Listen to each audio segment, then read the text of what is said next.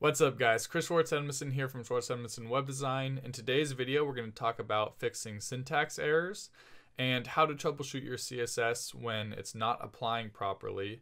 And we're going to look at a really unique case with a client where they reached out to me and they were having trouble with their Squarespace site not rendering the styles properly. The CSS would only apply when they clicked into the CSS window. So I'm going to show you my troubleshooting process and how I was able to solve that issue.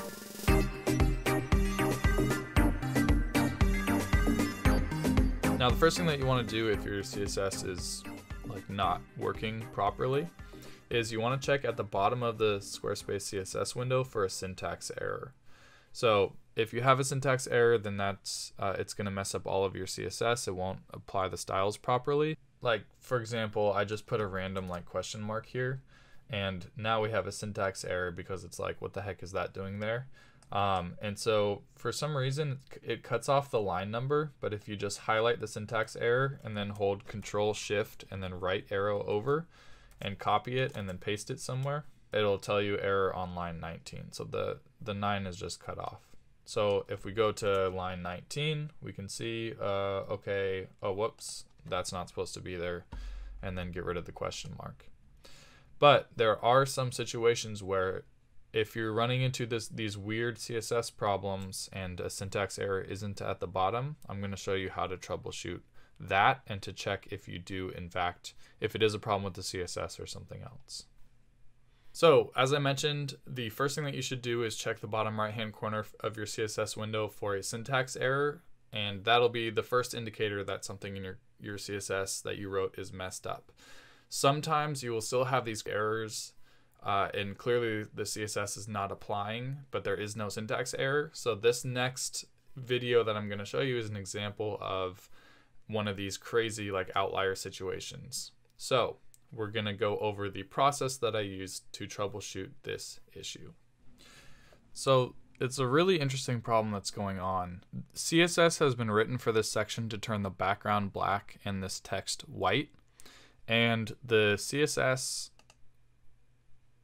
does not apply unless you open the custom CSS window, and then the CSS applies. But oddly enough, if I go to some other panel on the website and then reload the frame, CSS doesn't load. It's only if you open the CSS panel that it loads. So a very strange issue. And if I go to the live site, a good way to do that is to type in the URL and then add $no redirect, one word, and that'll load the website without the Squarespace editor. And so you can see that the CSS for that section is not applying on the live site. So even though we have that weird glitch on the back end where it does work when we click in the custom CSS window, it's not working. If you're having this problem, the way to troubleshoot it is right click on the page and click Inspect, and then scroll up to the head section of the website. So I have the head section toggled open already, but the head section will be right above the body. So toggle open the head, and then you want to scroll all the way down until you're going to see this if GTEIE 9, you'll see all this green text. So scroll down below that, and we're looking for this if IE, we're looking for this style sheet. So just right click on that link and click open in new tab. So this is the CSS for the Squarespace website. And any CSS that we put in the custom CSS window, it gets appended to the bottom of this external style sheet. And so we can see our custom CSS that has been added to the custom CSS window, we're getting an error. So we get this oops, and then it says line statement in site custom less. So this is within our custom CSS window. We're getting an error. So we can see the line numbers here. It helps us troubleshoot. And on line 19, it'll have ... arrow. And then it has an arrow pointing to this semicolon. And we get a syntax error, incomplete parse, unable to complete parse. So because we have this error, the custom CSS isn't loading properly. But the awesome thing is we know exactly what it is. It's this semicolon here, which shouldn't be in the media query. and it's on line 19. So it makes it really easy to troubleshoot, which is awesome.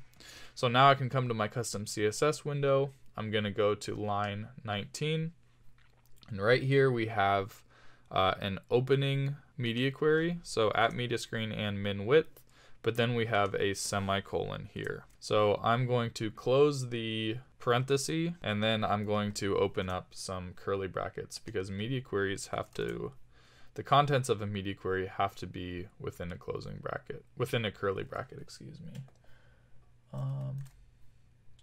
Oh, let's see, okay.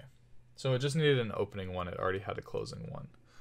And then let's see, okay, so all of that other stuff looks good. So it looks like it was just that one media query that was messed up. So if I save this, I'll refresh the page, and now our custom CSS is applying properly. And if we were to go back to the head and find that style sheet again, so scroll up above the body, right click on this, oh wait, nope, that's not the one we're looking for. Here, this one.